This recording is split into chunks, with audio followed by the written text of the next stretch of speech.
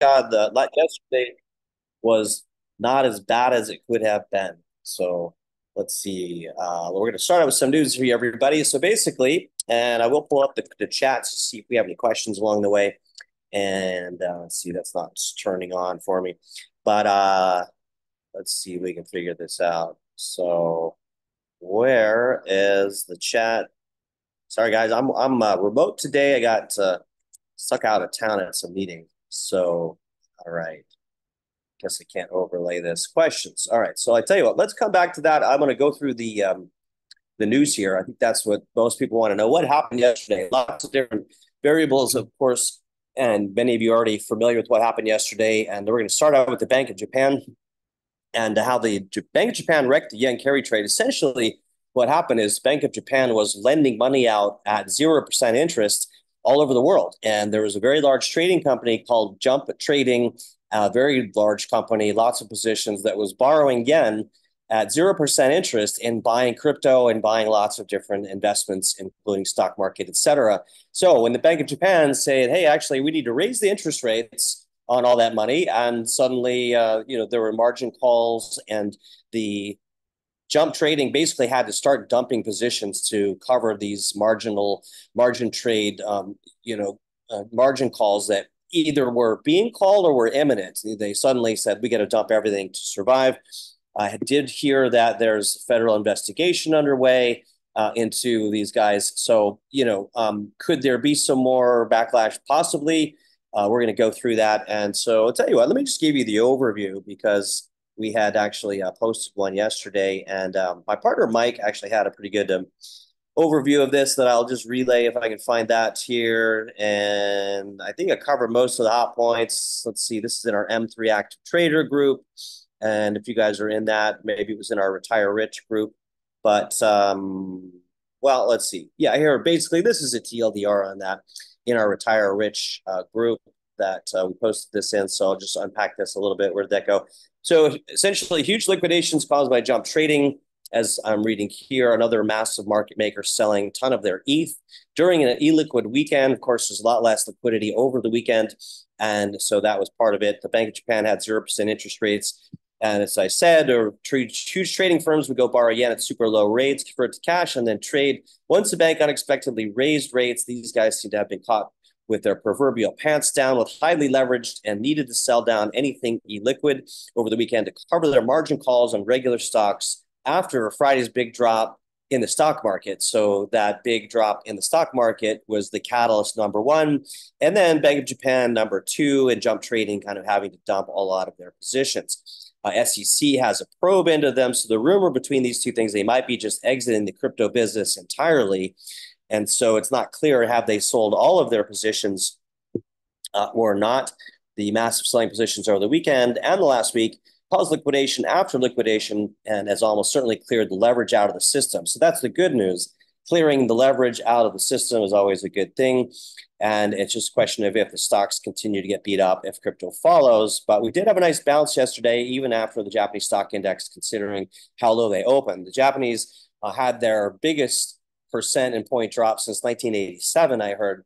And so all I'll add to that is, see, was one comment I wanted to add to that. Yeah, the liquidation. So what happens with these things, and I'll jump over to a chart really quick. Let's see. And here we go. What happens on these is when one liquidation happens, it'll trigger stop losses. Sometimes it's the other way around. And then that leads to more liquidations and more stop losses. So this doesn't show it was really that bad yesterday. Recovered nicely. And what I am encouraged by the way, is that we came back into this trading channel. Now, for the last couple of weeks, we were calling this a bull flag. There is an issue with that, and I want not to get ahead of ourselves, but this is now a downtrending channel. It's gone too long for a bull flag.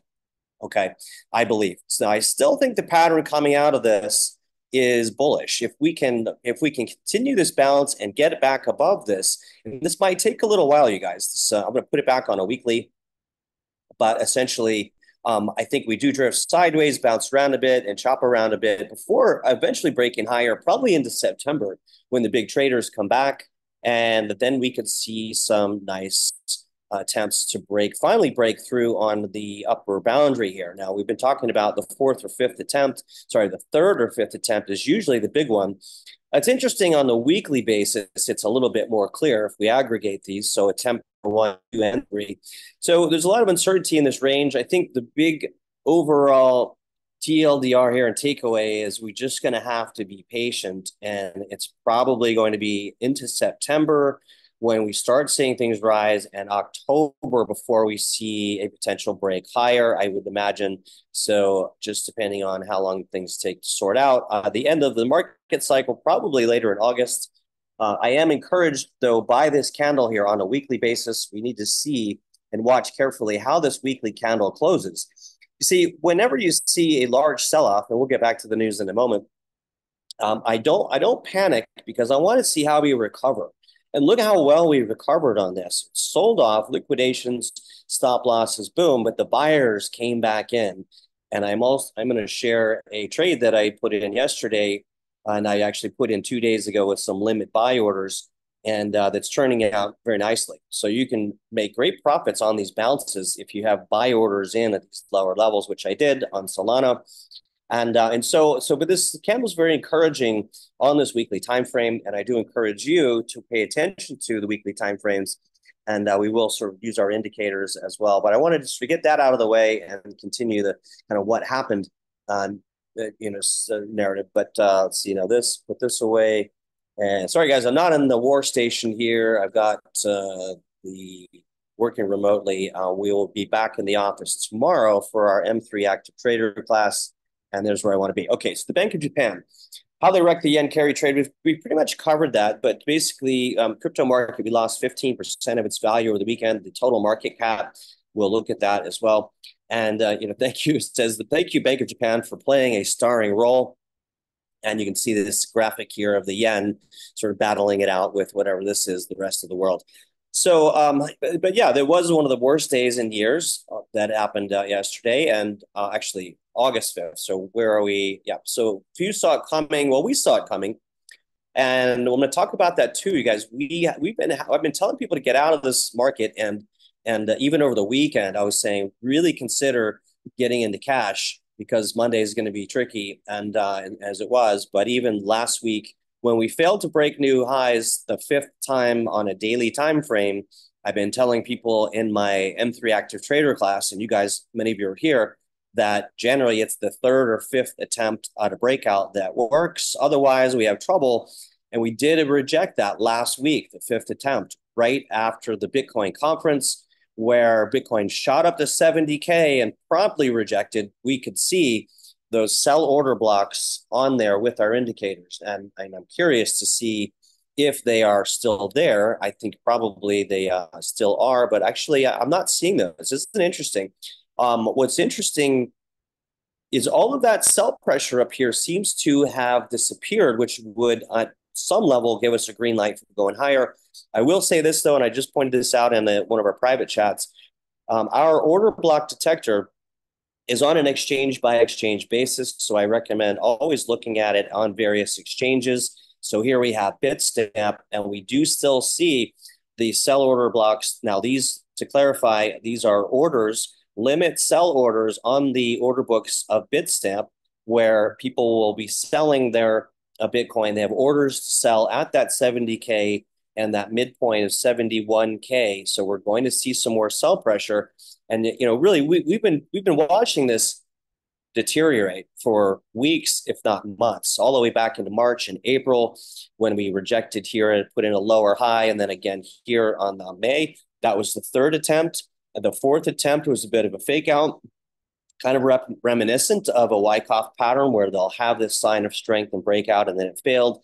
And then, of course, this fifth attempt at the high, when this rejected end of July, back on July 29th, I was saying, guys, this does not look good.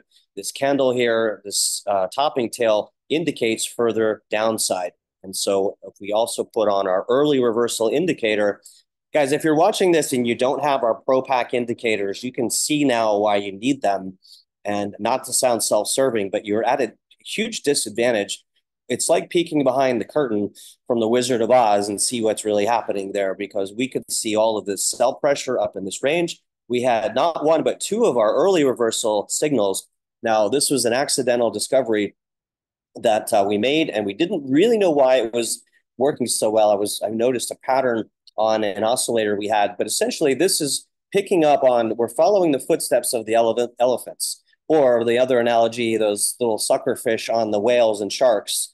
I will just use the whale as example. That's latch onto the whales.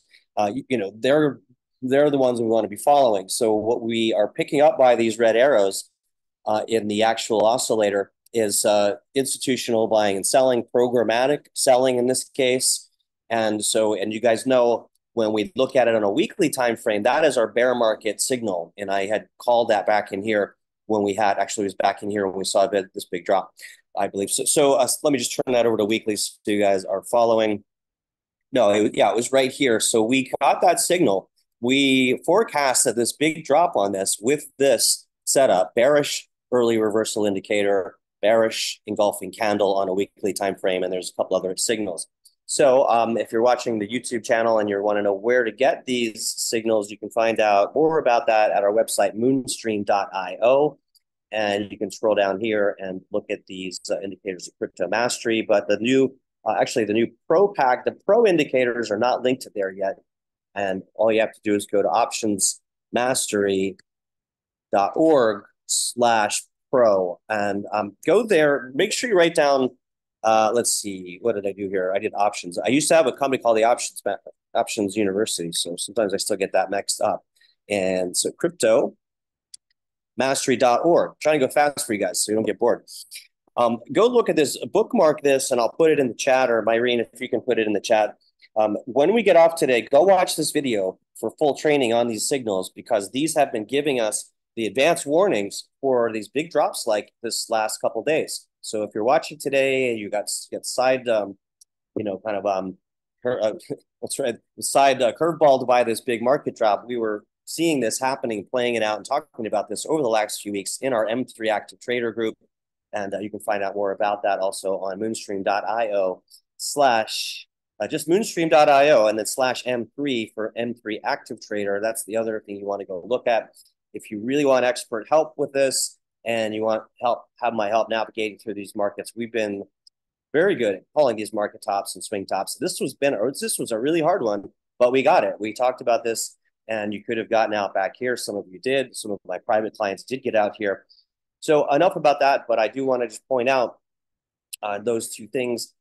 If you're looking at these buy sell blocks, check the other exchanges, because the data we pull comes from the exchanges. So Coinbase, for some reason, is not showing the sell order blocks. I don't know why that is. Maybe they are planning to buy them up if we get up in that range. Sometimes we don't really know, but we have to be like Sherlock Holmes and look for clues. Let's look at Binance. Binance also showing sell pressure up in this area.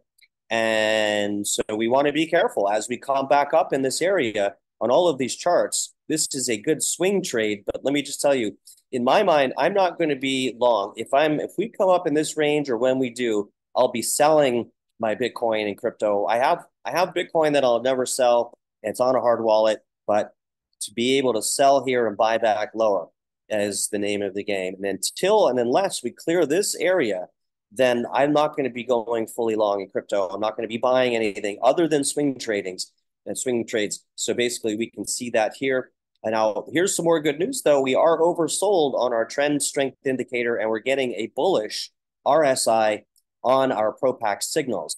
So what specifically would I be looking for to get back in this market? Well, I'd like to see a bullish ERI here, this green arrow. Now, of course, these have to occur in confluence with our other signals, or we can ignore them. This here was not enough to get in because the TSI was still red and the RSI was still red and going lower. When we see confluence in our signals like this green arrow and the TSI going from red to green right here, and this also going red. So if you can count to 3, 1, 2, 3, if you have those, then you have a green buy signal.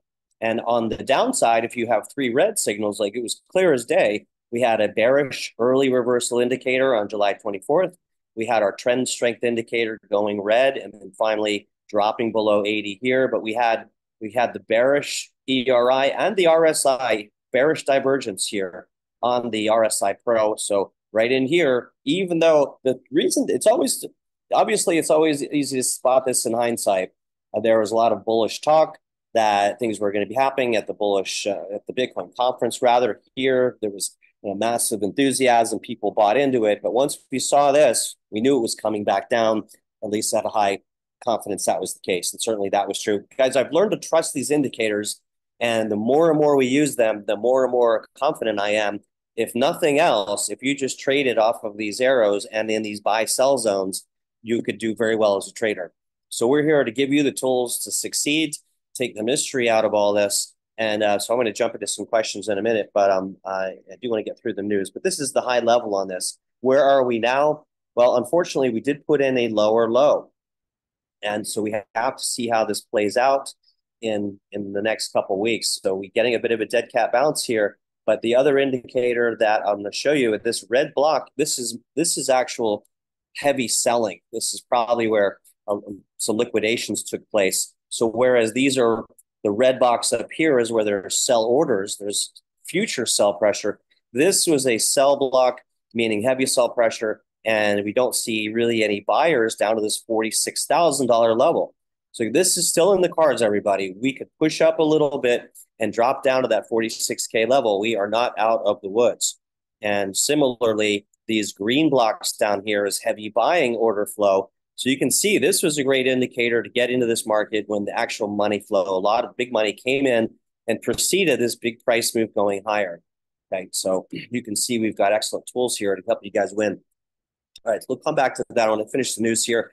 And yeah, this is a good analogy. If leverage trading was the kindling, people borrowing a margin, if that was the kindling, the Japanese yen abrupt uptrend was the match.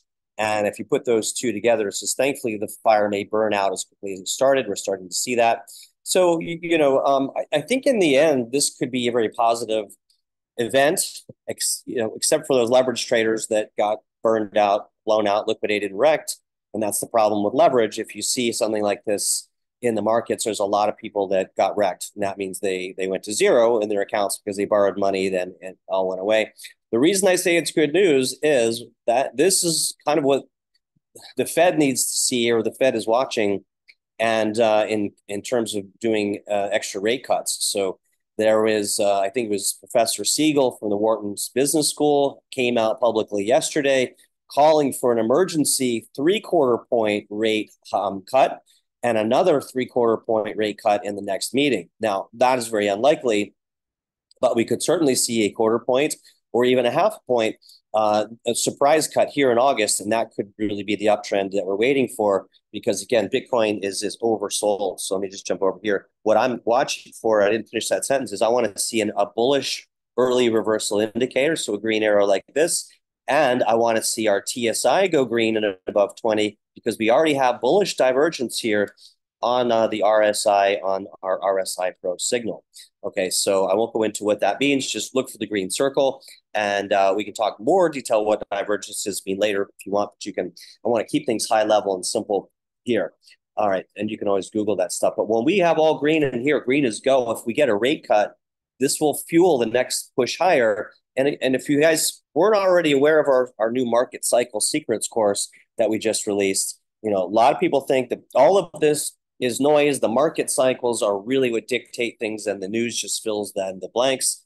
I often say, show me the charts and I'll tell you the news. So it's kind of an offshoot on that. The mid-cycle low, or the cycle low, shouldn't be back here until a little bit later in August, although we do appear to be putting in a bottom right in here. So stay tuned for that. We have some maybe new announcements coming up for that. And our Cycle Secrets course is sold out for now. But some of you are getting the hang of that. And that's just one more way for you to navigate these markets. So let's see. Bitcoin analyst sees seller exhaustion. This is worth noting. And this is a good article we'll look at. And let's see, I didn't mean to highlight all of that. Let me open this up. But when the sellers are exhausted, and by the way, the shorts had a field day all through here. People made fortunes on this drop. The leveraged sellers made fortunes. And so, as I've always said, the tug of war, each side has to have their turn. Sometimes the bulls tug a little farther. Sometimes the bears get to tug a little harder. Without both of them, there is no tug of war. There's no point in the exercise in the game. And so clearly this was the sellers and the shorters turn to sell. And I knew people that had $1 million leverage shorts in this that probably made fortunes. And this is a seller, this is short covering partially and buying. So the seller exhaustion is where the buyers come back in. And but I'm not convinced yet that we don't break lower. We certainly could. I will be convinced if we see a bullish ERI, TSI, ERSI. I've said that a number of times because that's what we're looking for. Repetition is the mother of all learning, so just understand that. But the buyers are so far coming up to this sell block up in here. The sellers are still protecting this 57,250 range. And I know I'm bouncing around a bit, but let's go over to the 1 hour and 4 hour and see what this shows us in terms of our order blocks. So I'm a little bit encouraged. I am encouraged here on the 1 hour time frame. We have buy blocks down below here holding 50K, trying to hold that 50K range right here, 50,000 exactly. We have buy orders. That was our bounce, and then more buy orders here on the 52K region. So this is encouraging. This looks like a capitulation sell-off to me, and I'll turn off the rocket for now, but that's another one of our indicators that we'll be watching for and on the upside. So 4 hour chart, if we come over here, and let me see if I can make this a little larger for you guys so you can see this, and hide my window a bit. So I'll open that up on the 4 hour chart, and not seeing a whole lot of extra on the indicators on what we're watching for, but let me zero in on this. What I'm specifically looking for is our average true range to flip over into buy zone.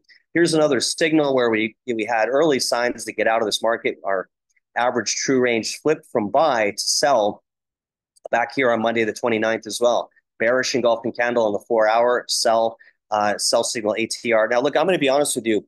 In the middle of it and when it's happening, it's not always as cut and dry, and there's always sort of bullish news. The hype cycle is at its peak.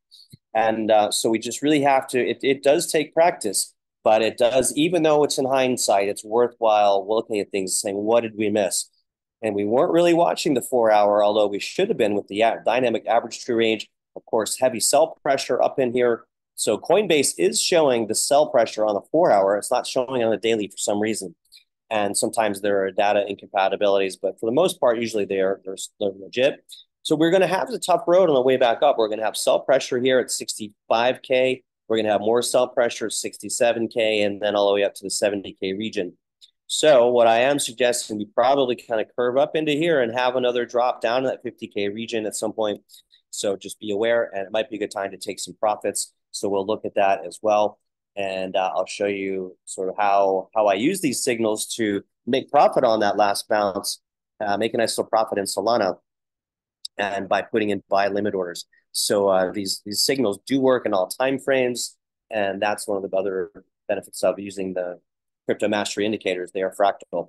So with that seller exhaustion, we'll talk about that and see. I don't want to go too far down to this. Bank of Japan, wrecked the yen. We're talking about this now. Okay, bargain bin borrowing. Let's see, denominated loans. Yeah, this is a TLDR. Surging costs on yen-denominated loans caused the crash, as I said, because yen giving out 0% interest loans and then suddenly saying, hey, actually, we need to charge interest on that now. So it's kind of like that free trial that you forget about, right? You say, oh, sure, I'll take a free trial. And then you sort of mentally say, the fine print or your credit card, 0% interest for a year. And then it goes to 24.99 and your intent is to pay it back before then. And then suddenly something happens. And then all of a sudden you are paying 25% interest. What do you do? This saying, but now the markets are set for a healthy rebound as traders finally pare back the leverage, which is good. Always good, fresh start in the markets. And that's kind of the cycle. So we go and wipe all the leverage out of the markets. People sort of come back in slowly. And then when it's at its fervor and the leverage is the highest, the liquidity, the powers that be go after that liquidity, and the whales and institutions go wipe that out. It happens over and over again. You'd think we'd learn. So let's see. So basically saying if broader markets stabilize, and they probably will, crypto may soon make a comeback. This is true, you guys. Just the big elephant in the room is this Israel-Iran conflict. And if and when that escalates significantly, we are slowly getting dragged into this, another war that we can't really afford to fund. But the bigger concern is if Iran, who is threatened to potentially launch a nuke. And the problem with that is, that no one's talking about is Kim Jong-un over there in North Korea says that they stand resolutely with Iran. So guys, I just, this is sort of the thing that worries me, whether accidental or intentional. If any size nuke goes off, even a dirty bomb, the markets are going to crater. We'll see a COVID crash style drop like we did yesterday, but I think bigger. The threat of World War III it is a real one, and it is putting a damper on things. So we really, really have to hope that that doesn't happen. But I will say this, it's another reason not to have 25 open positions. I would suggest one or two that you believe in, whether it's Bitcoin or ETH or Solana.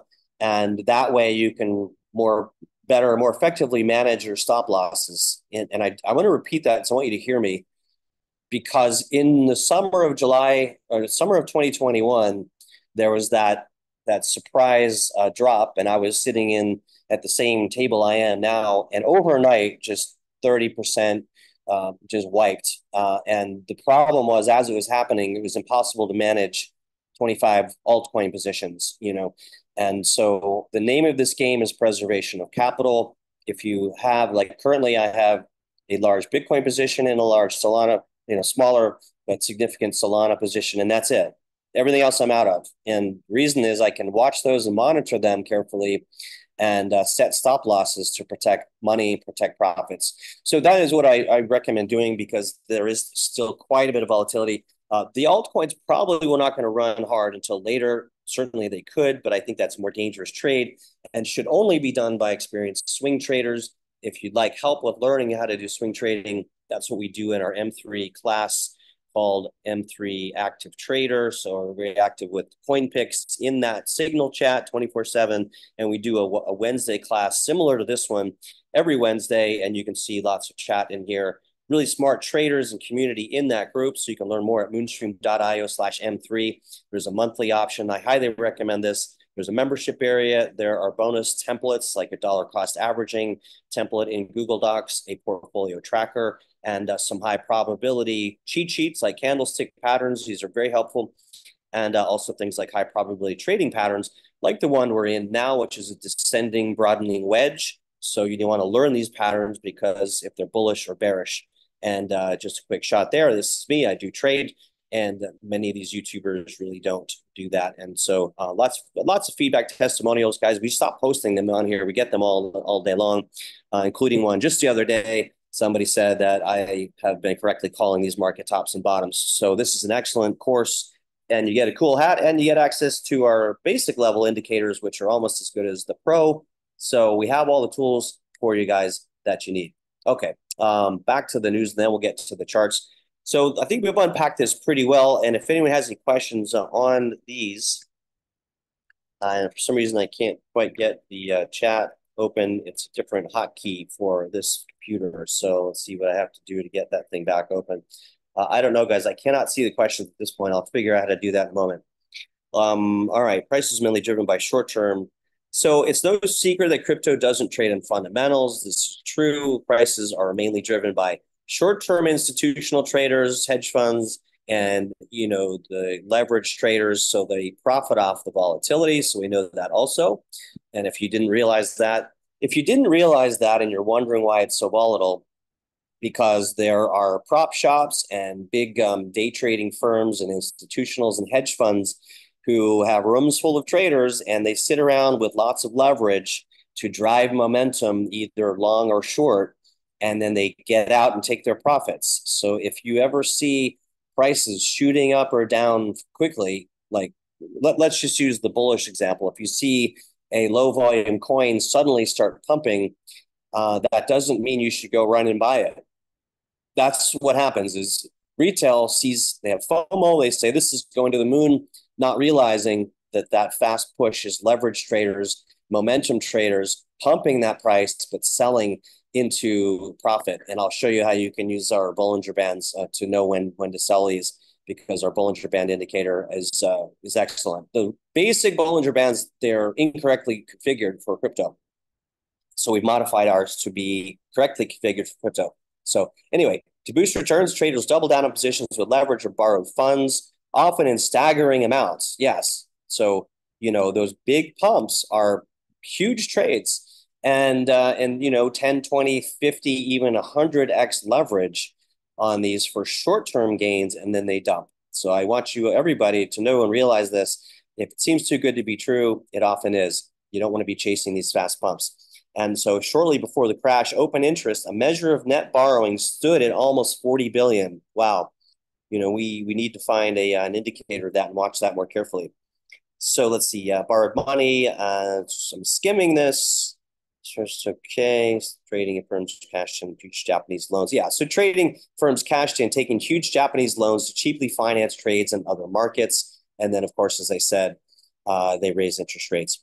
So long as treasury preferential. So, what is this? Excellent. Kyle Bass. Let's see. He thinks switching the treasury auctions from long duration bonds to T-bills enabled the treasury to throw another $2 trillion of liquidity into the market. So I hadn't heard that. And then he gets into the yen carry trade. Okay, so I'm not sure if that means we have liquidity come in the market as possible. We get into that more detail in our M3 Active Trader class. Suddenly my chat is back. So let me just see. Terry has a question about the radar. I will look at that and those other questions. Perry says, was there any way to know on the charts that the recent major dip was going to happen? Well, I just showed you that, Perry. There was, and we've been talking about that, and I know you've been in class. So the bearish ERIs, the top of that trend channel, so the signs were all there, here and here and here. We knew back on the 23rd of July. Now, to be fair, it confirmed on the 30th. So our confirmation using these signals is an ERI. The thing is, this was an early signal because we have this upward trend channel showing lower highs. Do you see this? The trend is your friend, even if it's down. Okay, and so here, this was a bearish signal. This went bearish. The RSI went bearish. We had another pump into this sell block.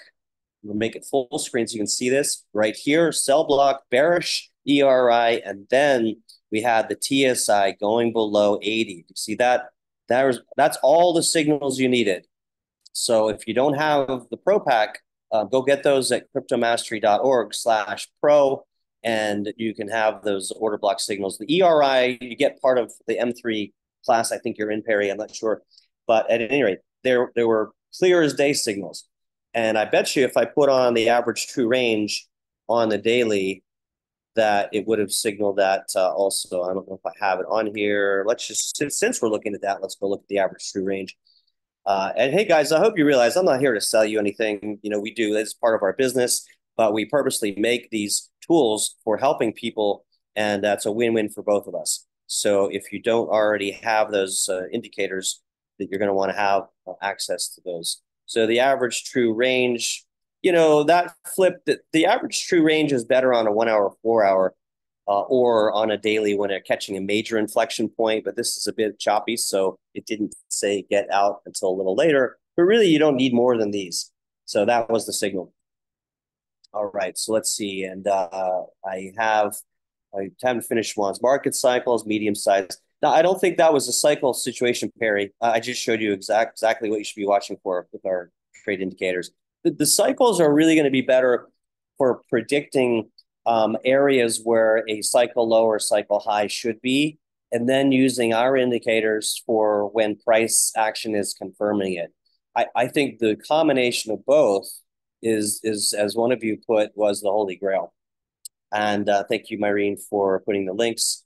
And let's see. Yeah, exactly, Perry. Bitstamp buy blocks are down to 46K, 40K, and Binance at 46K. So, could we still pop down? We still could. We're not out of the woods. Let's see. Indicators on Bitcoin daily don't look good. Look like mid-end June with lots of down pressure possible. Okay, we'll look at that. That's true. When the Fed rate cuts, almost always means longer term recession starting, but it's usually a few months later. So what I would say is, we still could have that left translated cycle pump.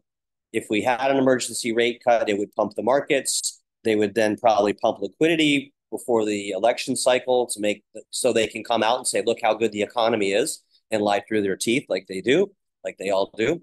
And then later, this into November, December, usually we see that's when markets peak and rally. So I would have a window on your mind into that fourth quarter. I think that we are going to pump hard in the fourth quarter. I talked about this in M3 Trader. There are trillions of dollars on the sidelines that have now been opened up and have been green lighted through financial markets like Morgan Stanley. We'll talk more about that tomorrow in the M3 Trader and when that will likely happen, but I don't think that happens right away. Nobody wants a war except the banksters. It's an interesting term I haven't heard. The banksters, like the gangsters, and their psychopathic followers. Yeah, sad how it wrecks everything for 90% of decent people. Yeah, we are living in interesting times here, and despite all of our advances in health and finances and AI and technology, we're still fundamentally flawed human beings. I'd be very curious to be able to look 100 years into the future and see if we have completely destroyed humanity or come together because we've come a long way since the Middle Ages, but still hardwired for conflict. I don't understand that. Anyway, let's see. I'm gonna go back to Perry says charts, market cycles. I think you talked about that. Terry had a question and a question about the radar. Okay, so let's finish the news, then I'll give it to the indicators, and then we'll talk about that. So stick around. Okay, coming back over here, end of the 17-year-old policy in Japan. I think we've unpacked this enough. The yen carry trade. It's more detailed than that, and but we don't need to go down that rabbit hole. And let's see, liquidations. Yeah, no surprise here. 300 million. This is much higher. If we pull up a liquidation heat map, it's probably closer to a billion. And in fact, I can see that here. A billion leverage is 24 hours, and that's a sizable liquidation, guys. A billion, but that usually is enough to flush all liquidity out of, or all of the leverage out of the system, and then what usually happens is price resumes the original trend or the actual trend that's supposed to happen. So jump trading sale of more than 370 million. So just from jump trading, dumping 370 million. I mean, that's not. It's not a staggering amount considering Michael Saylor's buying 500 and 700 million at a time. But yeah, it says they didn't trigger the downturn. At most, it amplified what was already destined to be a historic sell-off. So that's back to Japan and causing that. So anyway, let me just skim this. We have a few more news articles. People are talking about the Ethereum ETF not doing well, and that's kind of, was to be expected. It was not as nearly as sort of sexy as the Bitcoin ETF, but I think over long term it continues to grow. So I wouldn't cut it out completely, but you can't expect it to be the fastest growing ETF like Bitcoin was. And if all else fails, there are always rate cuts. Talked about that. Let's see. Stock market Japan dropped 12%, the worst day drop since 1987. This news is not helping us. It's in the past. So what's the reaction? That may force Japan's central bank to intervene, softening the blow to borrowers. And here's the deal. Yeah, that's what I was hoping for. That if Japan does intervene and drop their interest rates, the U.S. may be in following suit. And because we also saw a sharp rise in unemployment. That's what the Fed watches for before dropping rates. They kind of wait till they break everything. They wait for unemployment to spike, because otherwise they're like, it's not so bad. It's kind of like taking your car into the guy down the street to fix your dent, and he puts some Bondo in there, and you say, that's not so bad, instead of repairing it the right way, until the bumper falls off. Okay, and then you need a new bumper. It's kind of like that. So it's yeah, good. All right, that's all I wanted to talk about there. Bitcoin analysts see seller exhaustion as Bitcoin price rebounds 10%, so that's good. We saw that, and we unpacked that a little bit as well. Let me move this out of the way so I can do the highlighter. And Bitcoin sellers run out of steam. Now that's also the short sellers covering and locking in their profits. keep in mind when you see a bounce, it doesn't mean that all the buyers rushed in. It means all those short sellers that just made millions are saying, hey, I'm out. I'm taking my profits. And by buying back the coins that they shorted, essentially borrowed and sold without owning, that's what that is, a fair amount of it. So it's a combination of both. So understand that because the shorts can always come back in, and often they do. When we pump up to the moving averages, they will short again. So that's what we want to watch for, especially on the shorter time frames. Short damage, brutal sell off. That's why I've learned not to panic on these and sell into the capitulations, because usually we get a bounce, and at least then you have a chance to sit back and reevaluate and maybe sell into some strength. Okay, so we're back up above 55K. Can I tell you what I'm saying? There's vast downturns. Yeah, so this is the VIX, all right? So we've been watching that, and I posted something the other day about how the VIX had spiked to this similar levels as the COVID crash. And as we know, that COVID crash, when we pull up a chart, was an excellent buying opportunity. And chart says the same thing. Volatility index rises to 65, only seen during the 2020 pandemic and 2008 financial crisis. I will point you guys over to my TradingView page where I also did here. I did this on August 5th as well. So essentially there's a study on this. And if I open that up, you guys can follow me here on, if you Google Brett Fogle on TradingView, I do post periodic studies like this. And so these I can't undo. I've had a lot of predictions that came true, but here you can see, as I pointed out, we got up to 65 on the VIX previously only during the COVID crash. So these guys did a very similar graphic to mine, and I'll just hit play. And of course, we've reverted back down on the VIX, coming back down in the 39 level. So if we go over and look at Bitcoin and zoom out on this, let's just, I'll go to a weekly to see this a little bit better. And I'll turn off our ERIs just to clean up the chart. But if you haven't done this before, let's see. Okay, this chart's not going back far enough because I need to get it into a longer Bitstamp should do it. Bear with me.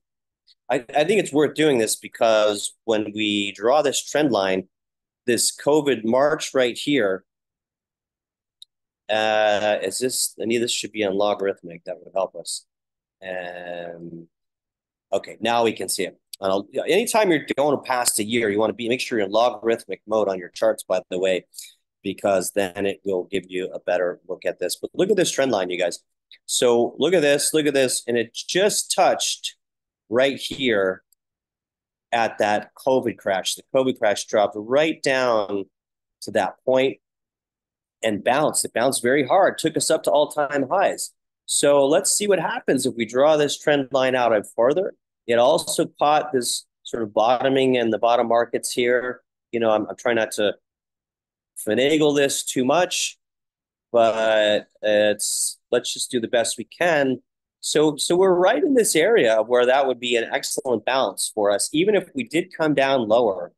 But that is why I've been advising people in my M3 Active Trader group and Retire Rich to consider taking some money off the table, protecting the downside, but having powder dry to buy any pullbacks. Because here, look at this. If we pull back down to that 46K range, that's going to be strong support. And this is a weekly time frame, but look at that. That would be right on that very impactful trend line that could take us up to all-time highs. So I do think there's a fair chance we do pull back to that 46K level still, and we can see that here. And it looks pretty bad on this sign, but when in doubt, zoom out. We have this as an excellent buying opportunity, 46K on Bitcoin. And so I would say, have some powder dry to buy this if we get down in this region, because currently we are in a downward trending channel. It's sort of forming a steeper channel, but it could go either way. The descending broadening wedge looks like this. And so whether you do it like that or you open it up here, a descending broadening wedge usually resolves to the upside, but that doesn't mean we can't continue down and bounce out of this range and then go higher. This no longer looks like a bull flag to me, you guys. It's now a descending broadening wedge. Bull flags don't last this long typically, and so we'll have to keep an eye on that. But this this to me is the buy region if we are to come back down, and we don't know what could cause that, but have some powder dry, be ready to deploy capital in this area, this excellent buy zone, because like with real estate, you make money when you buy, not when you sell. I mean, it's both, but you have to, if you buy below market in real estate, you lock in profit from the day one. If you're buying near the market top, then you've got a lot of risk and overhead and selling at break even or at a loss. So same thing here, you guys. All right, let's jump it over here. So I showed you that, and let's see twice in history. So this is pretty prominent analyst here, Kobesi, however you say that, noted the VIX has only hit levels like that twice in history, the 2008 financial crisis and the 2020 COVID crisis. So I'd like to see that actually on our chart if I zoom out a bit. Did it go back to 2008? Well, actually, that's a VIX reading, but I'm just going to look at it on here. And, well, of course, we don't have 2008 on Bitcoin. Dummy. Sorry about that. Get carried away, and then I have to do some math there and realize, yeah, the Bitcoin wasn't around until then, until later. All right. So, well, eerily similar 2020. I think we're going too far, but see, Fed point, at some point, the Fed will step in, likely early rate cuts, probably liquidity too, but when? Until then, all markets expect to correlate. Federal Reserve reported considering emergency meeting. This I didn't know, with bets on the outcome diverging considerably. We will look at the Fed tool tomorrow in the M3 class, which gives probabilities. We'll see if those probabilities have shifted, although there technically isn't a meeting this month. So it would be an emergency meeting to review it. And this is that, yeah, Jeremy Siegel from Wharton Business School that I mentioned, calling for a 75 basis point rate cut on the Fed funds rate now, and another 75 points indicated for next month. So that's significantly higher than what was pre-noted and predicted. There was basically predicting a half-point cut in September and another in November previously. I bet you that that's changed now. So we'll look at that tomorrow. And again, you can join that class. Go to moonstream.io/M3. And stick around, you guys. I'm going to get to using our trade success checklist, how you can use that in our indicators to dominate these markets. All right. So, and here's that Fed tool. Of course, we'll look at that live tomorrow. And so a 97.5% prediction that they will cut a half a point in the next meeting. So we'll see what happens there. Is that a half a point? I get it mixed up. A quarter point, but also likely to drop. This is going to change. They'll probably drop. They're going to probably do an emergency drop. If they don't do it in August, they'll do at least a half a point in October. They may or may not do 3/4 of a point. We'll have to see. Any surprise that's more than what they thought initially will be met with a pump in the markets, I believe. Okay. Bitcoin sell volume, that goes post-halving. It is strange, though. We had the hash ribbon indicator fire and the miners, the halving is here. It just sometimes takes a while for that to kick in. And let's see, we're not going to look at Warren Buffett. Basically, they're probably saying, because Warren Buffett sold half of his Apple stock, I think, last month or last week. So, yes, he was right. Well done. He must have some connections over there in Japan and knew what was coming. Popular trader wrecked capital. I had exhaustion among sellers during the trip to 49K, 20%. Let's see. Yeah, I mean, I don't know. These charts here are somewhat hard to read. I don't know what these boxes mean, unless these are cycles that he's drawn on this, but they look like, not sure what he's doing there. I'll unpack that later. It doesn't really matter. Show me the charts. I'll tell you the news. Bitcoin ETF trading volume tops $1 billion. That's probably outflows. I'd be curious tomorrow, you guys remind me to look at the outflows on the IBIT, see what's happening there. We've talked about Japan already. I don't think we need this. Japan and South Korea experiencing severe market downturns. So I guess it's also worth noting is how bad the contagion will be among other countries' economies. When there's a big downfall drop like this, usually there's, you never know where the other end of the spaghetti is going to connect. And could we have further contagion and problems like this? I don't know, you guys. This does not bode well for the longer term, even 2025, where we would be experiencing our massive bull market. With all this happening, global tensions rising. We haven't heard much from China and Taiwan lately either. And maybe, well, I don't know. It's not coordinated, probably, but we only have so many ships to send around the world and be the world's policemen and women before we bankrupt ourselves. And so just imagine if there were more conflicts for us than we can really handle and be a part of, and then one of them just creates huge global conflict and either one of them. I'm not going to get into politics, but Ukraine, Israel, Taiwan, all of our allies under attack in some form or another. So anyway, economic uncertainties, recessions, central bank policies amplifying volatility. But this is why it's so hard. I talk a lot about the hype cycle at the market tops. When everything is so good, that's when the bigger players are really exiting positions. So wouldn't that, using game theory, wouldn't that also be true potentially, that when things seem the bleakest and darkest before the dawn, we're about to go much higher? So I would say that fortune favors the brave. Being somewhat invested in this market makes sense in case we shoot higher. Being fully invested does not.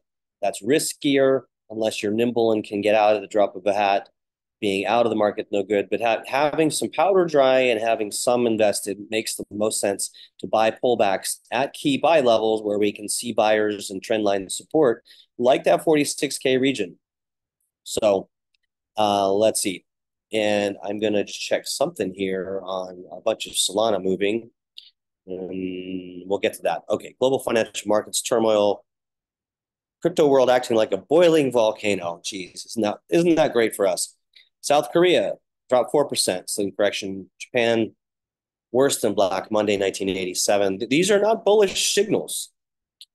I think it's worth saying, and you might be saying, the old phrase, no shit, Sherlock. But my point here is that back to that contagion, who else? Remember back when we started losing, like Terra Luna and some BlockFi and Celsius. And so pretty soon more dominoes kept falling.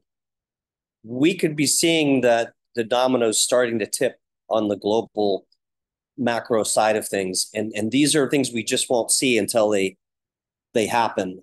Right. So think of that may be the narrative of this cycle, is instead of FTXs and brokerages going under, we're seeing sort of countries falling.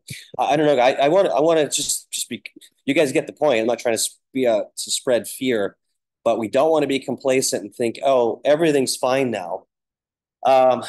Yeah, no, it's not necessarily fine. Are we on the brink of a major stock market crash? Now there's some sensational level. You should discount everything a little bit, but I think we've covered this pretty well. The U.S. might be heading to a recession. The SAM rule did fire, of course, but the creator of it said, "Don't worry." And I think that some of this is just designed to trigger emotional reactions. Like I said, Buffett sold his Apple. Market influence. Let's see. Fed unsure about cutting in September, raising uncertainty and causing the sell-off in Japan. Okay, wait a minute. If the economy and prices move in line with our projection, they will continue to raise interest rates. Yeah, I mean, there's still that specter of deflation, and so this is definitely unfolding slowly. So let's see. More bloodshed to come. CryptoQuant predicts Bitcoin price. Uh-oh. All right, guys, we got to look at that. This person saying that now keep in mind these kind of sites that are less legitimate. Let me just say that that are ad driven, PR placement, paid placement, lots of ads on the page. See these ads over here. These articles and these headlines are deliberately designed to get you guys to click on it out of fear. So we're going to discount this a little bit. Anything with advertising on it, these are ad-driven sites. So bloodshed to come. Big scary headline. CryptoQuant predicts Bitcoin price plunge below 40K. I don't know. Anything's possible. I think 46K is more probable. But again, you guys, if we lose this trend line here and we go to 40K, we got a problem. We have a much bigger problem then. And so more than likely, this is what we see. Okay, and then we have a question mark. Then we have another pullback, and then a breakout.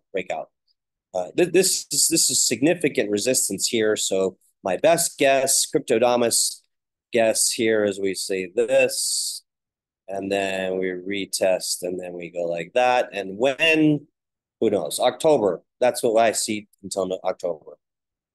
Okay. All right.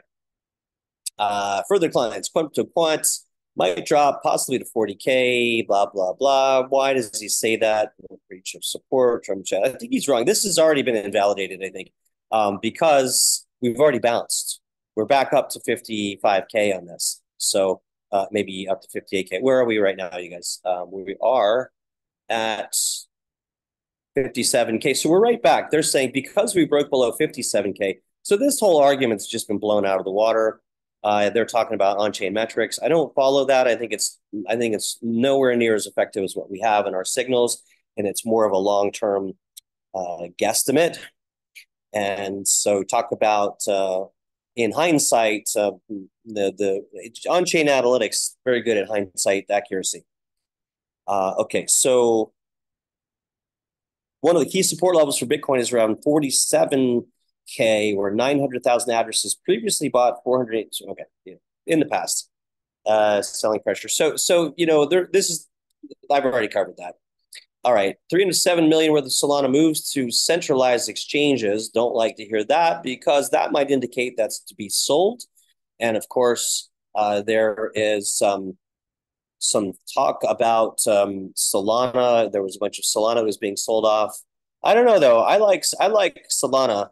It's being pushed down by some whales, but it bounced nicely here. Okay. So Solana could fall to $83 if it fails to hold 118 support level. But as we've already seen, this has bounced nicely all the way back to 147. So I have to say that might have been one of my better trades of the year.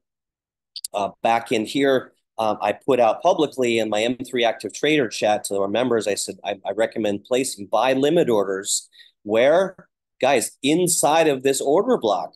So I had buy orders at 115, and I usually do it from the top down.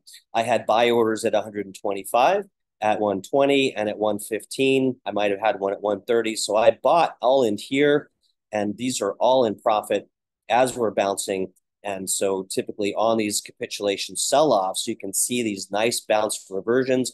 Why was I confident in doing that? Because this level, this 125 level, has been such a strong support level. And so and even stronger now, you guys. So I don't think we go below 118 because there's a lot of buy pressure here. This, what happened there? I clicked the wrong one. Hang on, stick with me, you guys, because this is important thought. Basically, this person is wrong. Now, they say if, let me highlight it. And I have to qualify. Nobody's ever, so I can't say they are wrong. I think they're dead wrong. Okay. So this comment, Solana could fall to 83 if it fails. Well, that's true. If it fails 118, it's really more like 115. There's buyers. No, they're right, 118. So if it were to fall, it could happen, of course. Next support would be 95. But look at how much support there is here on Solana at 127. 1 and 2 and 3 and 4 and 5 and 6. So breakouts usually happen and breakdowns usually happen on the 3rd, 5th, or 6th. So we've now held that level 6 times in a row. I don't see Solana going below that price unless we have significant market turmoil. But look how fast this was bought up. Guys, I've turned 50 Solana into 90 Solana since May, trading it in my IRA, trading this channel here, essentially, because I sold my Solana over here yesterday and I bought it back here and it's already up. So maybe it's over 100 Sol value. Anyway, not here to talk about me. Oh, and look at this. AIOZ was my my pick for our Retire Rich class last week. And we had it drop down and dump, but look at this nice rebound on this. We'll talk about this more in the M3 Trader class tomorrow, along with some other recommendations and coins that are bouncing back nicely. How are we doing on time? I think we're probably running a little bit long. So let me finish off the news and get to more of your questions and specifically toward the indicators. So Solana, technical in this forgive me, guys. Trying to move my finger and my mouth and look at the screen at the same time. It's hard to make them all work in conjunction. Solana technical analysis expert Sol Tech Analysis says reducing risk of further decline, and not to focus on Solana too much here. If Sol, as we just showed, if Sol sustains the daily close above 125, price reversal likely to the upside. I think we're on the right side of the Solana trade. The other reason is the ETF is out of the way. The next is the Solana ETF. Now, there's some conjecture that they won't even get one because they don't have a futures product yet.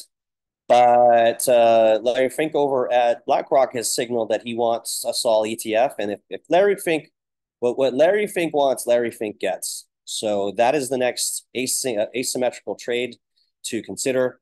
Is here says Sol not naturally going down. Let's see, pushed down by a whales.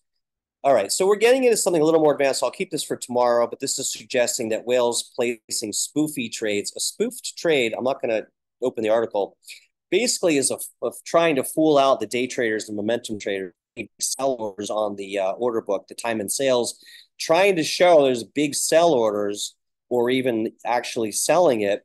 Here it says to make the noobs and risk managers sell, right? So they can buy back lower. They're stealing your bags and make you buy back at higher prices. So that's why that Solana trade we had. And congrats to my N3 members that took advantage of that along with me. We nailed that one, you guys. And that's there's some nice profits on that because that's exactly what happened. And we could see it in the charts. Show me the charts. I'll tell you the news. I saw it in the charts. And now this is the news saying what happened. We didn't need to know that.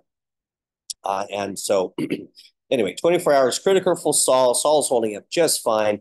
So we are good to go there, I believe. Here's a Washington Post article. Dow sees more than 1,000 points, global market sell-off.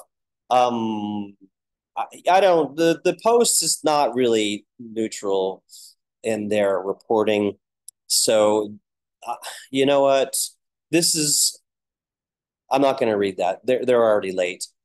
And I'm not a fan of the Post, actually. So BTC price chart, they know enough about Bitcoin as, I was going to say Trump, but at least Trump is pro-Bitcoin. And we'll see what happens. And by the way, well, we're not going to get into that. I'm not going to talk about politics. What we need, though, is a pro-crypto leader, whether it's RFK, whether it is former President Trump.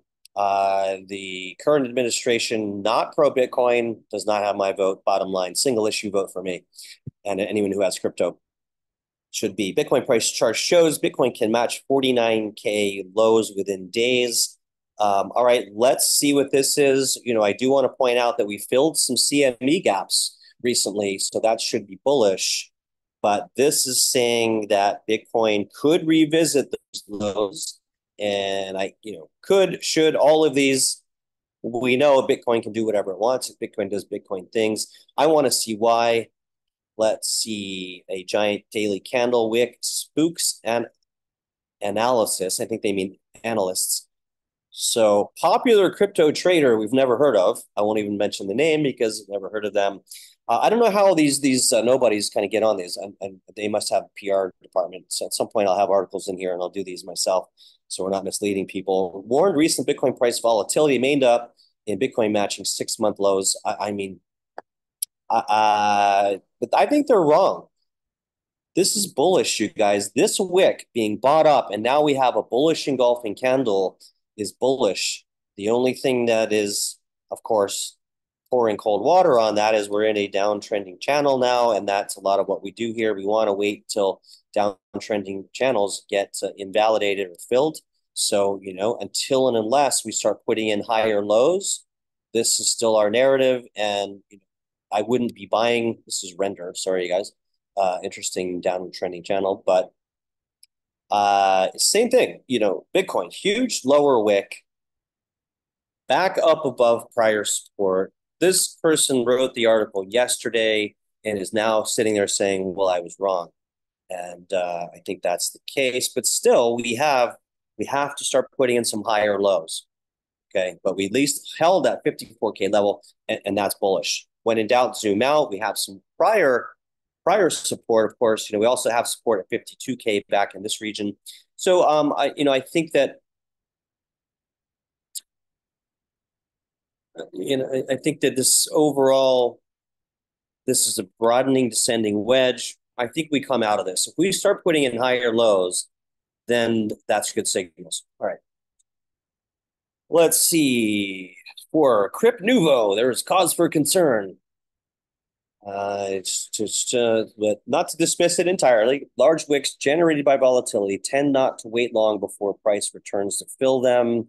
I don't agree with that. Uploading an explanatory chart shows that often matter of days before such a process plays out. Okay, well, look, we have to not let our ego get in the way and not to have confirmation bias. So here he's showing there was a large downwick here, recovery, and then this is a 1 day chart. It says 1 or 2 days here, large wick. So the problem with this analysis, this is at the top of a market move, and we are not at the top. We're at a bottom. Okay, so in this case, let's focus on his analysis. In this case, we saw this bottom and we had a recovery. So this counters the argument. Down here, we had a wick and we pushed higher, but this wasn't after an extended move. I think we are, or at support. So back here, 54K, we've been here before. We saw the wicks and we did held and push back up. Now, could we come back down later? We could, but I think it remains to be seen. It depends. It really depends on if there's another shoe to drop, another country to fall, another war to wage. We are not out of the woods, but we are back up above here, looking more bullish than when he wrote the article. And I think that's fair.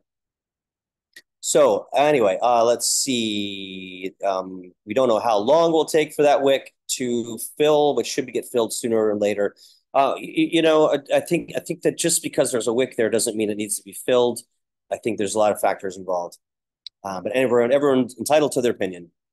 Okay, probably time to consider Bitcoin. Right, guys, that's enough of the news. Anything else that needs to be discussed? Let's see. Seller exhaustion, talked about that. Strategic reserve bill, not worried about that now. Okay, we're done with the news. Thank goodness. All right, let's go back over to any more questions. I see 6 more questions. Terry, I will get to your comment on the radar. And let's see, I covered that. Interesting chart shows recession after Fed pivots, and that's from Perry. Let me just think about that. I mean, typically there is sort of recession after the pivot, but it's not right away, right? So we have Fed pivots here. There's a lot going on in this chart. Let me just unpack this. We have what is the tequila crisis, you guys? There's quite a bit on here for sure. Continental notes, savings and loan, yeah, .com crash, credit crisis, gotcha. So Fed pivots, and then we go into recession, Fed pivot, recession. I assume that's the red line, S&P 500, right? Fed pivot, Fed pivot. So we had the 2018 Fed pivot wasn't too much, little bit, but yeah, I mean, we really want them to pivot later, don't we? Because the sooner they pivot, the sooner we could roll over. And thanks. That's a great chart there. In fact, oops, I'm going to do that, and we're going to save that because that was a good one. For some reason, I can't get out of the chart though. All right, let's see. I have to close that and get back over here. And what I'm going to do though, oops, where is this thing? Come over here to the entries. I'm just going to drop that in and share that with the M3 trader members because we'll come back to that. Okay, you guys. And then the chat went where? My chat has disappeared once again. My questions, rather. Bear with me, guys. I'm sorry. I was supposed to be back in the office by now, but something came up. Here we go. Thank you for sharing that, Barry. And then Bitstamp buy blocks aren't 40, 46K. Yes, trend line you draw on the log chart indeed lines up with those buy blocks, 40, 46K. That's right, Barry. So we'll have to keep an eye on that. Have some dollars ready. Have that mattress money ready for if we get to 46K to be buying Bitcoin. Can you look at the charts for Saul? Absolutely, Natasha. I'd love to do that. And we looked at that a little bit, so we'll go back. Side point, Perry says, not crypto, but a chance to hedge with the VIX. Can you, Perry, I think you're in M3. Can you bring that up tomorrow? I think that's probably beyond the scope of this class here. I want to get into some training on the indicators, but 2x long VIX futures ETF, like liquid insurance policy. Interesting. Thanks for sharing. Have you traded that before? I like to keep things simple. Let's see, your IRA allows for limit orders. Well, yeah, actually, no, it doesn't. So basically, I put limit buy orders on I have a trust on a popular exchange. I try to be a little bit cautious on these things. So it was one of the major exchanges in their advanced mode. You can do buy limit orders. I once those hit, when I logged back into my trust. I use iTrust IRA. And by the way, guys, PSA, iTrust has had some issues. I just learned about they lost control of their website for 11 days. I haven't confirmed this, but they didn't tell everybody. So you may want to ask them. If you ask them, they'll let you know, but they got locked out of their own platform. As far as I know, people didn't lose any funds, but that's pretty scary. I like the interface, but we'll be moving over probably to a different IRA, the original inventors of Bitcoin IRAs that I met at the Bitcoin conference. And so, yeah, on the IRAs typically don't have the ability to do limit orders, and the trading fees are much higher. So you don't want to be actively trading in the IRA. So with that, let's hop over. Natasha wanted to look at Solana. So we did look at it a little bit, but let's jump over to that and see. I am going to put that chat away for a moment. Let's go down the line here. Interestingly, though, the Sol BTC is pushing up. Sol ETH also pushing up nicely.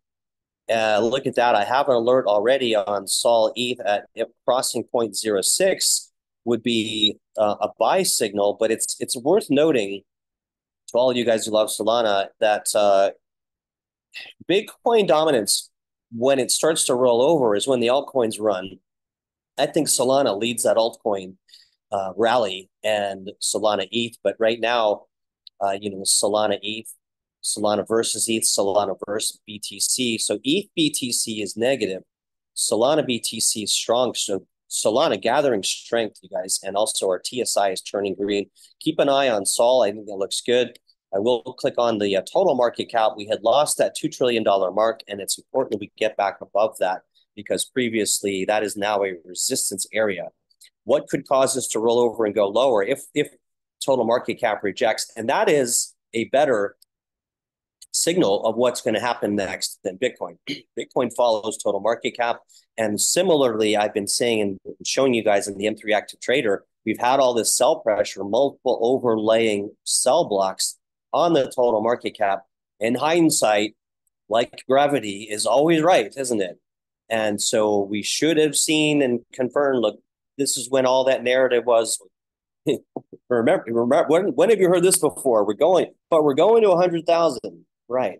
Well, we can no longer believe that narrative. We have to believe what we see. Rejected, total market cap, never getting back up in this range. This is still going to be a significant obstacle, you guys, and it's possible that the market top is in for this part of the cycle because you can see a lot of sell pressure there. And I would also submit there's going to be a lot of sell pressure at $3 trillion because as we know, that was the exact market top back in 2021.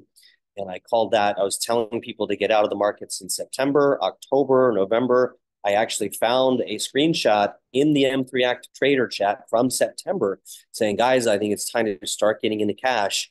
But really October and then into November, then I was saying that pounding the table in January, of course, but this is where we saw it. We just touched 3 trillion market cap, total market cap, and then we rolled over, came down, and then it had a nice head and shoulders. So I also called this. We were back in here coming into November and December on this total market cap, telling people to get out of the markets. And then by January, it was clear we were going to just really not looking good. I was telling people pounding the table to get out of the markets. But here, this big head and shoulders, guys, simple indicators work the best. I had a prominent trader here on TradingView. Was very popular. I don't want to name him. We've become friends. He was certain, according to his Elliott wave theory, that we would come out of this area swinging and off to new highs. And later he congratulated me, said, "Hey, that was a nice call. You were right." And he's since not been posting on TradingView anymore. But it's okay because he's just built a $35 million house in Utah because he's been buying millions of dollars of Ethereum for the last 6-7 years and has done very well. for himself. So anyway, much respect to that guy.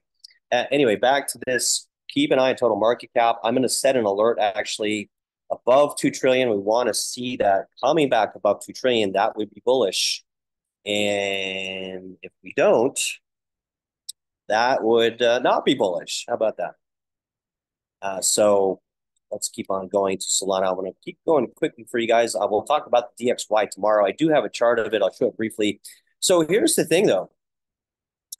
We are in Bitcoin rally zone on the DXY. We have the dollar closing down, and so I was suggesting that maybe we had decoupled from the Dixie but not only did the Dixie go down, but so did crypto and Bitcoin. Generally, they're inversely traded, but the VIX here continuing to go lower. Maybe we are going to rally right out of this.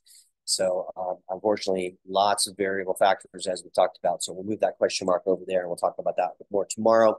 And moving right along, let's go over here. So Sol dominance picking up.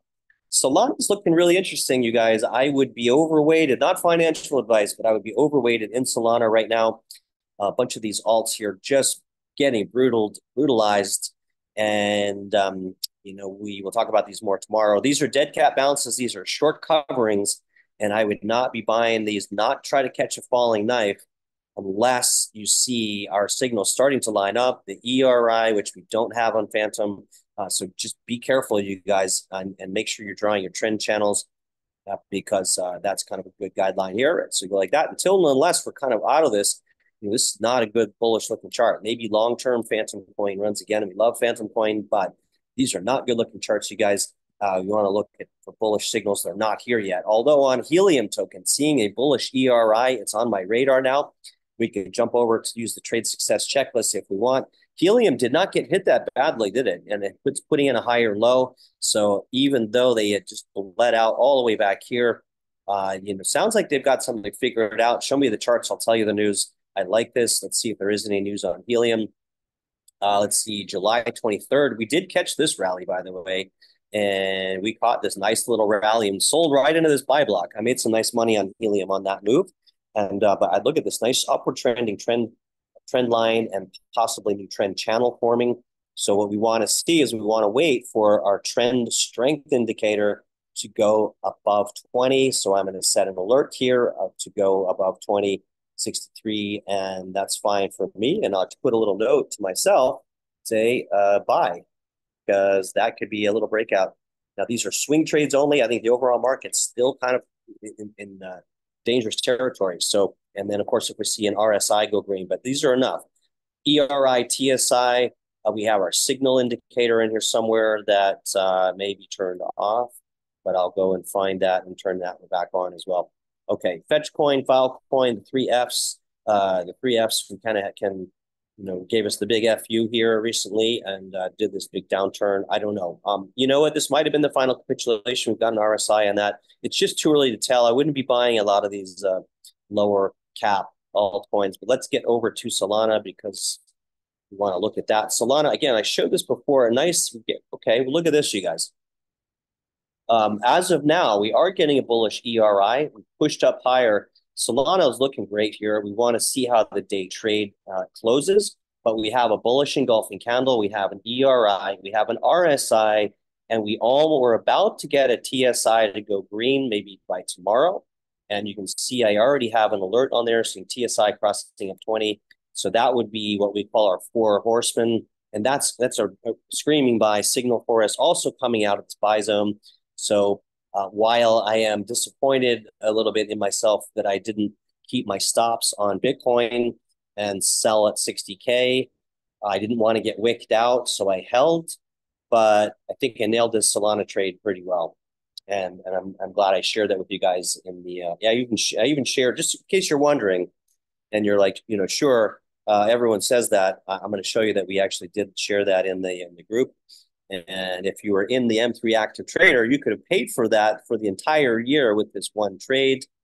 And let's see, I see some Myrene, I see you're sending me questions. I'm not going to open up my private chat while I'm screen sharing, so I won't be able to just check that out. But let's see here. Bear with it. We've got very active in here, as you can see. Here, right here, I said I put a buy order on Solana.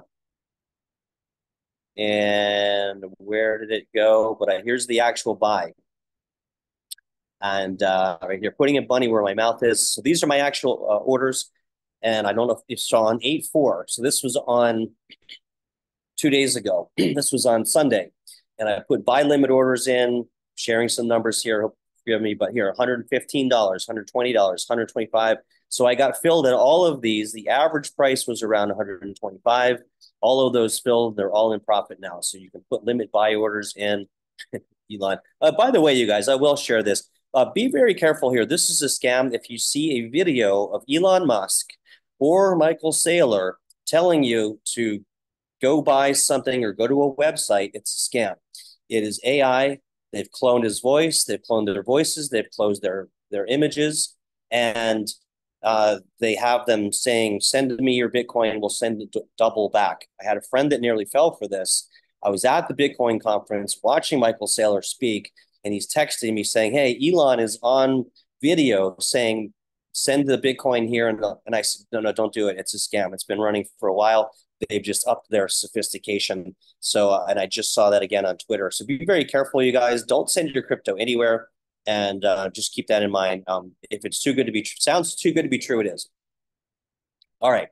Back to what we're looking at here. Can you guys see this? This is a good time to go to our trade checklist. If you want a free copy of the trade success checklist, go to moonstream.io. Down at the bottom is some free resources. Sign up for a free newsletter. Sign up for our free training here. That's this class every Tuesday. So if you're watching replay, if you're watching on YouTube, do us a favor, hit the like button and subscribe. Put your bell notification on. We'll be doing more of these. And we're being told we have some of the best TA out there anywhere, top 3%. And here is the trade success checklist. So what this is, it is a gamified PDF. You can just give us your information. We'll send it right to you. And it's a gamified PDF so that you can download this and do kind of a checklist for the markets and your trades. So once you see these trades line up, so you go here, you'll get it, you'll download it as a PDF. So give me a moment here. We'll download this here. And now this should be interactive. Let's see. I've got to move this over. You'll have to download it and open the download because for that interactive functionality to work. Okay. So here we see when you click on it, it's going to give a checkbox. And when that happens, every one of these you check, it gives the score for your trade. So on a long trade, if you have anything 2 or higher, 2 or 3 or 4 out of 21, that is a trade we're taking. So let's go back and unpack this in a live example with Solana. So this perfect segue. So is there an ERI signaling a green up arrow so we can see it like this? I'll probably get a better example with a bigger arrow. And let's jump over to Solana. So do we have that? We do. We have a fresh ERI. Now, I do suggest normally wait till the end of the day to make sure that stays because the signal's only valid on end of day, so 8 p.m. Eastern. So, but I feel pretty confident in this. We have the bullish engulfing candle. So I'm going to give this a check for the ERI. Okay, so we've got that. So we now have a check mark of 1 out of 21. And it says, and or does the ERI oscillator have a green line? That's fine. We'll get into that later. Is the TSI green and above 20? So we don't have that yet, do we? I keep doing the wrong key. Here, let me do this. This is going to make it easier. I'll just flip back and forth. And no. All right. So I thought that was going to work. If I go like this, no, it's not going to do it. Yeah, okay, there we go. So we have an ERI. Good. We have a buy block down here. That's another one. We don't even have that on the ERI, the checklist yet. We do have a bullish engulfing candle. So we'll go over here. Sorry, guys. We're waiting on this. We're gonna load the signal line. We're gonna load these other ones, but we have bullish engulfing. Yes, we do. Is candle body at support? It was at support on this support line there. So that's another check. This Sol trade is looking great. And let's see what else we want to look at. Okay, we're gonna look at all these other things here. We might have a rocket. Let's turn the rocket on. I don't know yet, but it's the rocket's dependent on the moving averages. So let's add our EMAs. lots of different moving averages. I like the moving average exponential, and I'm going to put that on there twice because we need like a 21, which is that orange line, and I like a 50 on there. Those are my two EMAs that we rely on, and I'm going to make that one green, which is what we always use. Okay, so the rocket signal is not firing because it's not on the EMAs, so we'll go get back to that later. Anyway, so how about that? So we're at 3 out of 21 already. There's a couple more things in here that we can look at, and I'm going to pull up those other signals. But we have our TSI. Once this goes green, that will be another one. And so this RSI Pro, by the way, this is so new.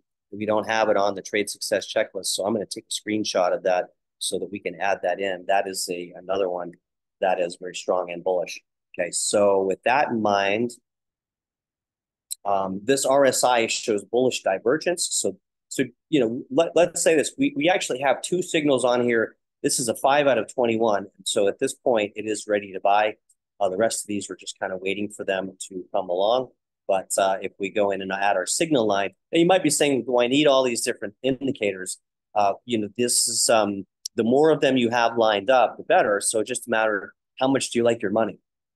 And so with that, if you have more of these line up, then that's better. Okay, I'm also going to put on my crypto screener and take a look at that. And there was one other thing I was going to add here, but we'll wait on that. So basically, the screener is still all red. We don't want to actually show that. That's showing that the markets haven't fully recovered yet. So let me turn that off. I'm going to turn on my ATR. That's still bearish. The Bollinger Bands, we're definitely going to look at that. That's a great signal too, because the lower Bollinger Bands, let's talk about that for a second. Now, normally we're looking at the upper Bollinger Bands. Now, this is our modified Bollinger Band Pro. If you download the free Bollinger Bands, the problem is it's using the wrong settings. We use a different type of setting, which is very accurate here. I'll just turn off the order blocks. And you can see when it's touching the upper Bollinger Bands, typically it's a good sell point to come back down. I'll turn off the moving averages since we're below those just to keep the chart cleaner. And I'll turn off the ERI Pro for a moment. And also that rocket here for just a moment. So basically at the tops of these, but also at the bottoms of these, look at the bottom of the Bollinger Band. When it touched the green, that means it's oversold. We pushed up higher all the way to the upper Bollinger Band. Here's a case in point and an excellent example. My good friend Steve Nissen taught me that, you know, these Bollinger Bands, when they hit the extremes, they often revert to the other side. Okay, so here's a good example of that. And let me just do another screenshot so we can zero in on this. Can you see that? So basically, we came down here and touched the lower Bollinger Band, and then we came right back to the top of the Bollinger Band, and then we reverted back down. So it was an up-down. So here, touched the green, went up to the top Bollinger Band, and then came back down to the lower Bollinger Band.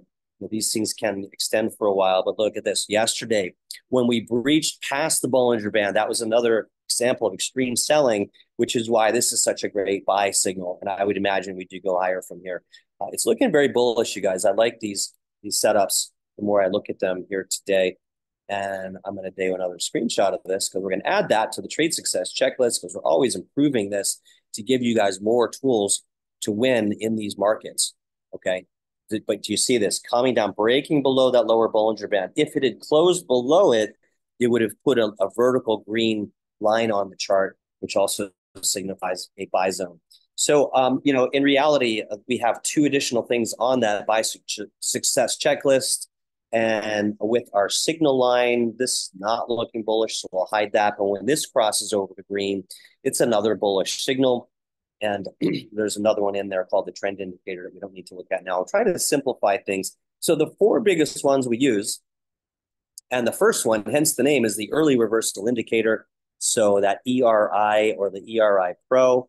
Let's see, this is now hidden, so I'm going to have to delete some things off here. So, but that's the simplest one. The first one I look for is that ERI Pro, the bullish engulfing, very bullish signs here. Guys, I would say Sol is a buy here. The TSI is about to go green. The RSI is green. The next thing we want to do is look at a weekly because the signals do also work on the weekly. This isn't ready yet. And so that tells me it's more of a short-term swing on Solana. We do have this big, heavy sell block right above. So I would suggest maybe taking profits up in this $160 range, some profits, at least until we start to see, more of our signals come green on the weekly time frame. But certainly we can push up higher for a nice swing trade in this area. Okay, so hopefully that covers it, and we can talk about some other coins if you guys have some other coins you want to look at here. And let me jump back over to chat. I see some more chats coming in. All right, so that covers Solana, and you just traded the UVIX. All right, only every once in a while, otherwise. All right, Barry, interesting. HNT has been solidly holding up as well. Alex, yeah, we just talked about that. The radar. Okay, thank you, Perry. We'll look at the radar next. Thanks for the reminder. Bitcoin, ETH, and Sol. Yep, and Perry's saying almost fell for the double your coin scam years ago. Yeah, and so basically what they do is they'll take a video of an influencer like the Winklevosses or the Winklevi, as you call them in aggregate. I believe that would be correct. The Winklevi, the Michael Saylor, Elon. If you see any influencer coming on, maybe the next one's Mark Cuban, and they'll take a video of them speaking, which is a real video, and they'll wrap it. They'll put up a new video a YouTube channel, and they'll wrap it with all kinds of links and things to go here. And so the influencer has no idea this is happening. It's a total scam. There's no way to get your coins back, so don't fall for it.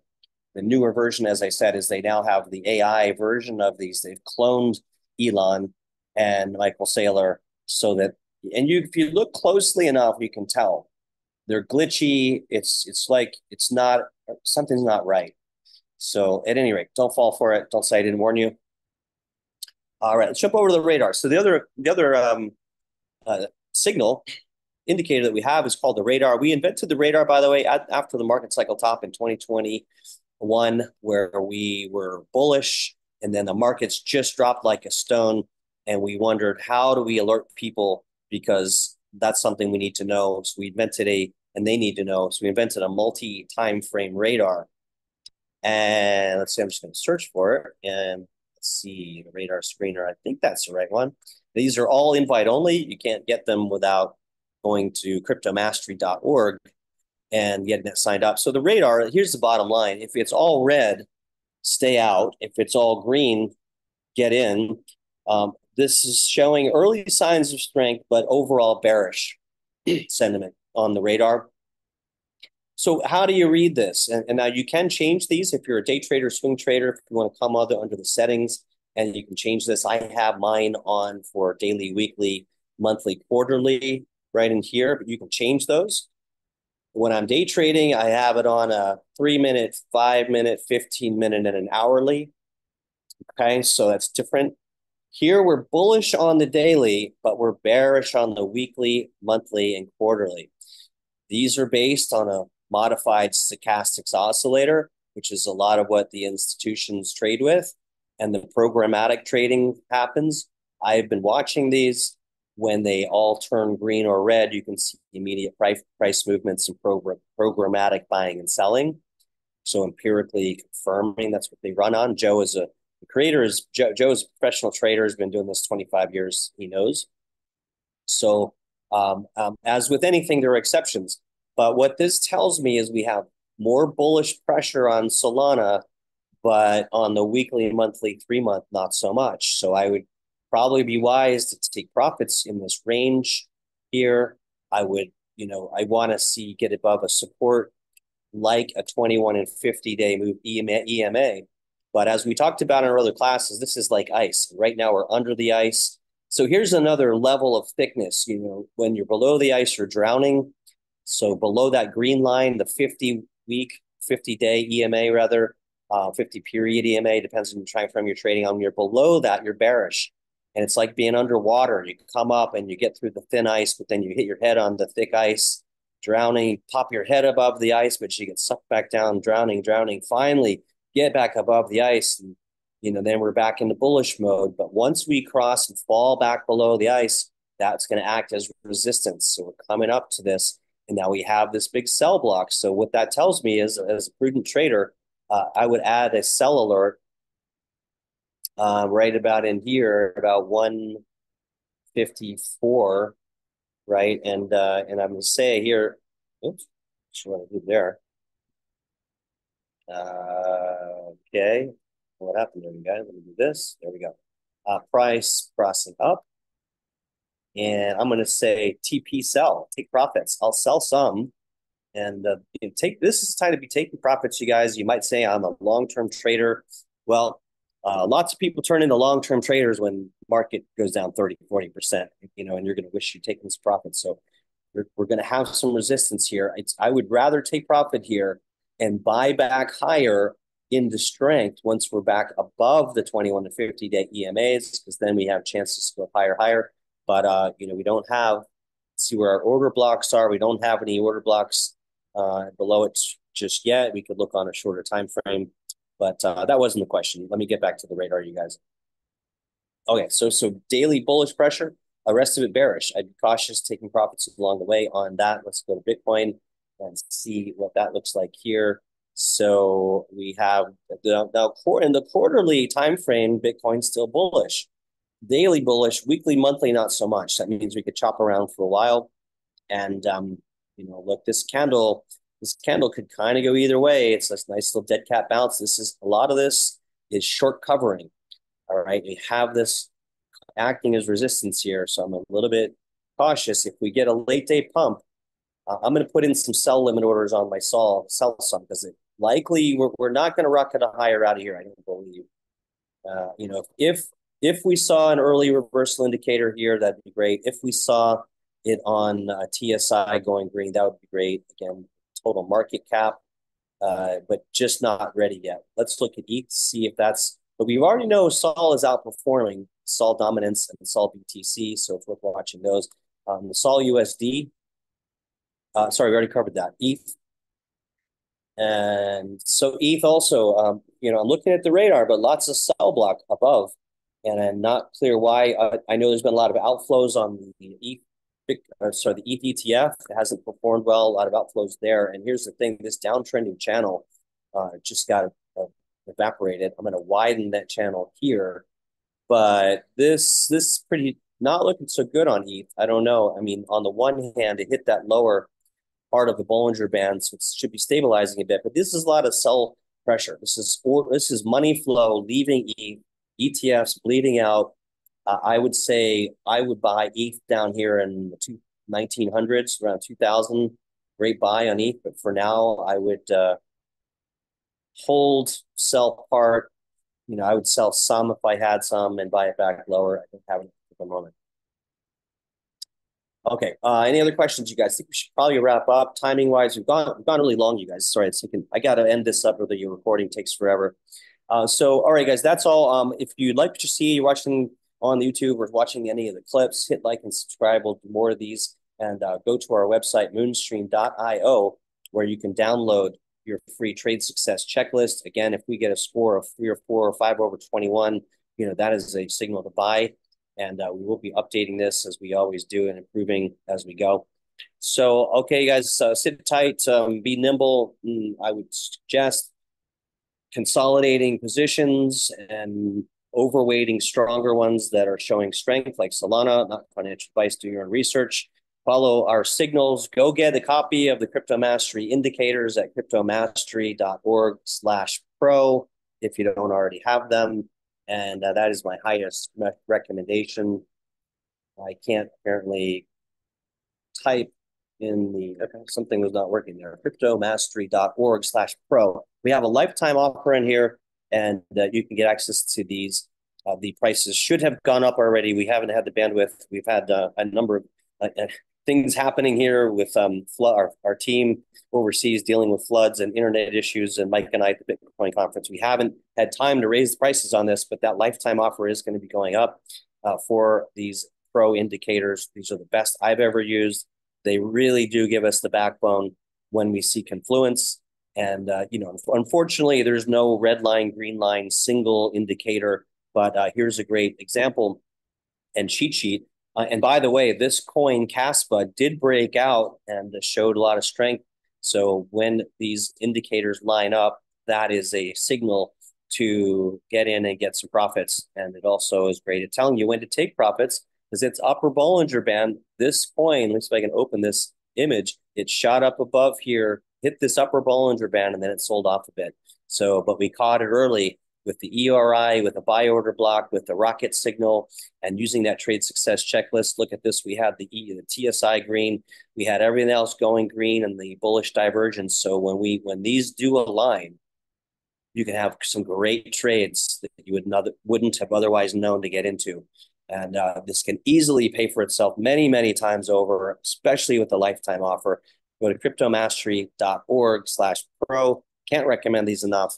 And also, if you'd like to join our M3 Active Trader class with 24-hour access to me, you can go over to moonstream.io/M3. Okay, guys, that's all I have time for. Join us tomorrow for Active Trader, and Thursday for our Retire Rich class, which is more for longer-term traders looking to buy the next Netflix and Amazons. If you are watching and would like to book a one-on-one time with me, or interested in coaching any one-on-one work, you can find out more at our main website, moonstream.io.